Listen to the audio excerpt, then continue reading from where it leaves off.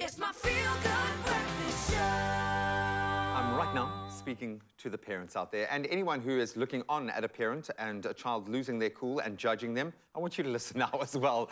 Shopping with children is undoubtedly one of those unavoidable things, and whether you shop daily, once a week, on weekdays or weekends, it doesn't matter. This morning, parenting expert, speaker and author and our good friend Nikki Bush joins us to talk about how to prevent those public tantrums and teach our kids how to behave. In the shopping centre. Because it's a thing. It's a thing. And often you kind of get lulled into a false confidence at home and you think you're okay.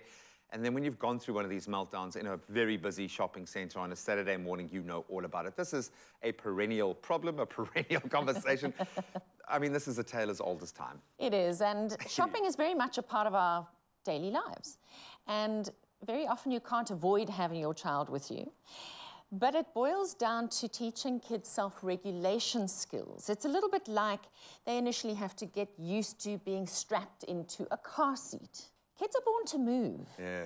They're not born to be sedentary in a trolley or, you know, in a car seat. But gradually you get them used to being strapped into a car seat. In the same way, they need to learn how to behave in a shopping centre as well.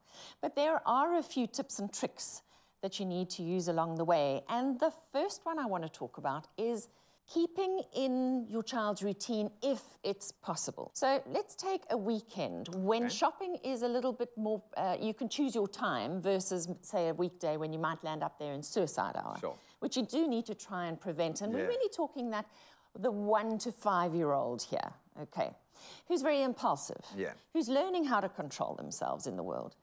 So if it's, say, a Saturday, you need to try and pick a time where, say, they've had their morning nap. Okay, when they're at their best. When they're at their best.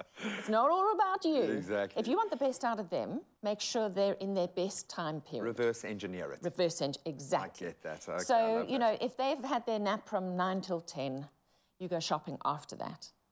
And you make sure that your child is fed and has had something to drink. Because I watch these kids having meltdowns, and so often they are thirsty and they are hungry. Yeah, and even if you have given them something at home or in the car on the way, you need to have something in your handbag or in your trolley for them to eat and drink too. Because that ticks off 2 of the reasons why children will act out negative attention-seeking behavior. Tick those 2 off. Okay, important. Okay, I love that. Now, shopping centres are quite big. You know, you think of these provincial malls, these big malls. Especially in South Africa, we're all about the big mall. We are. You actually need to know your mall quite well because some of these centres are becoming quite child-friendly and family-centric. And they have got a slide or a jungle gym somewhere. Or there's an entertainment, you know, area.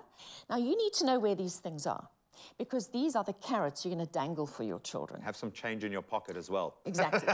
So, you know, you're going to say to them, right, we are going to go to the supermarket and get the groceries, and after that, we're going to the tunnels for you to crawl through the tunnels. So they know what they are holding themselves together for is the next exciting thing. And at some point, you have to take a break. If you're going to be inside a mall, which is very hyper-stimulating for kids. For you as well. Know where the parent and child lounge is, because the big shopping centres have got these now. It's a quiet space. Really? You go and you park your pram, you park your trolley, you take a breather. Just have a moment. You sit, and there are usually toys, books and quiet toys on a carpet for the kids to play with.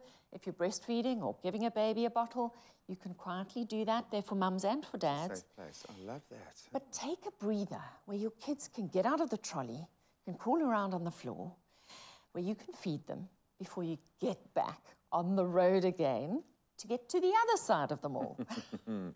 I just keep hearing divide and conquer, divide and conquer. There are ways that you can approach this, and it's about knowing your child and kind of knowing the environment, so I really do get that. I want to talk about preventative in our next chat. What if it's just too late? Now, where does this conversation start is what I'd like you to think about. And anyone who has been in that situation, especially with like a 2.5, 3-year-old, you'll know all about it. What is when an unstoppable force meets an immovable object kind of thing. But there are ways that you can create the conversation before before you get to that point. And that's what I'm dying to delve into. We are going to continue this vitally important conversation with Nikki Bush in just a bit. Stay with us. Don't pop to the shops with your little ones just yet. Wait there. It's my feel-good breakfast show. Welcome back. We are back with our parenting expert, speaker and author, Nikki Bush, chatting about the importance of teaching your kids how to behave in public from an early age. Nikki, this is something that I want to stress because I've really taken this very much feeding off the life path that you pointed out when my little ones arrived, but this notion of conscious parenting and how tough that gets in the moment. I find the kids are much better when it's just me or when they're just with mom. When it's, and in that way, it's bizarre how much more they'll act out in a group scenario. Is there a reason for that? Yes. It's called seeking attention. And when there are two of you, they can play the two of you up against the other. Like masters, And yeah. some of them are aware of their ability to manipulate, and for others, it's just the attention game. For sure. And they know the minute something happens with the baby, that they can now play up. Because the baby's crying, now I must cry too. Because you know what? The baby's getting all the attention. All that focus, for sure. It's actually quite simple. Children are very easy to read. They want your attention. So you need to pay attention. Yeah. If they have your attention, they don't have to get it. So they don't need to have a tantrum. They don't need to ask you for another this or another that. Sure. I watch parents with toddlers, 4-year-olds, just going, and I'll have that, and I'll have that, and I'll have that. There is no self-regulation. And I see parents just caving. It's not even a conversation. And I'll tell you something, so I bore my kids with my explanations, and I think rather than hear me explain another time why they're not allowed the thing, they're like, okay, no, it's fine, Dad, I don't want the sweet anymore, please, just don't explain it to me. But what you can do, of course, is when you have pocket money, from about 3 years of age, you've got pocket money, then you say, and when we get to the toy shop, that's when you're going to spend your money. And you also have to do scenario planning there, because they can't buy a Barbie doll or a tractor with their pocket money because there's not enough money.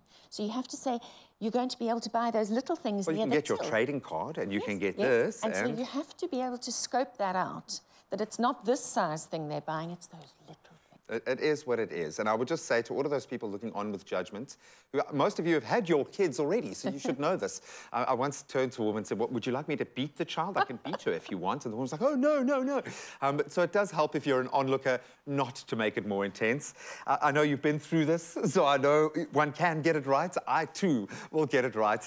But I think just take a bit of the edge off. It's not going to be plain sailing all the time, so don't judge yourself in that process. Nix, thank you so much. Such a pleasure. I hope my karma isn't going to bring one of these on the next time I go into the shops, but absolutely love these opportunities connecting with our parenting expert, speaker and author, and she has all of those things all of the time. Nikki, of course, is sharing some major insights now, but you have her on tap, so please visit nikkibush.com. She does answer back, so ask her whatever you need to.